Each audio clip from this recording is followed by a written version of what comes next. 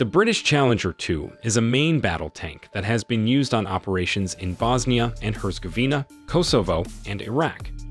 The Challenger 2 tank has not been destroyed in combat due in part to the relatively small number of units built and deployed. There are fewer than 500 Challenger 2 tanks in service with the British and Omani armies, and only a few British battalions have been equipped with them at any given time.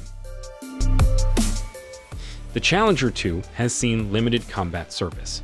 The Challenger tanks utilized by the British military have also not been destroyed in combat, but it is important to consider the level of risk exposure. The Challengers were not subjected to as much combat or intense situations as the other tanks.